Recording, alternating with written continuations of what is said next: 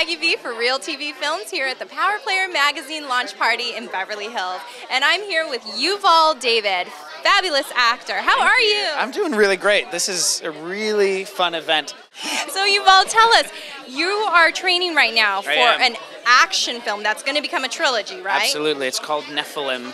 Nephilim. Yeah, it's a funny name, but it's amazing. It's about the big battle between good and evil, the end of the world, and I play Archangel Gabriel, who comes down to Earth to help humanity in this battle. I'm a good guy.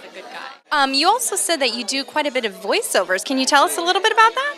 Well, most of my acting work is as foreign characters. I hardly ever play Americans. Actually, I just wrapped a film called Awakening of Spring recently, which is based on the same play that Spring Awakening, the Broadway musical, is based on. Oh my God, that is one of my favorite Broadway shows ever, and it just closed on Broadway.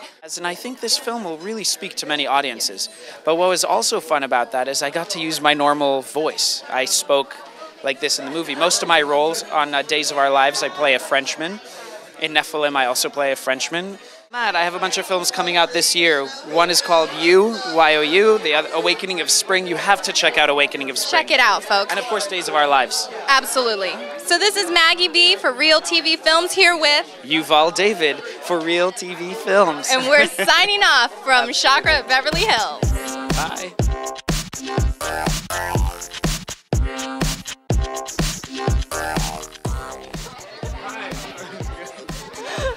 One of the reasons why I can't be in film. Oh, I like that. They don't do what they want to.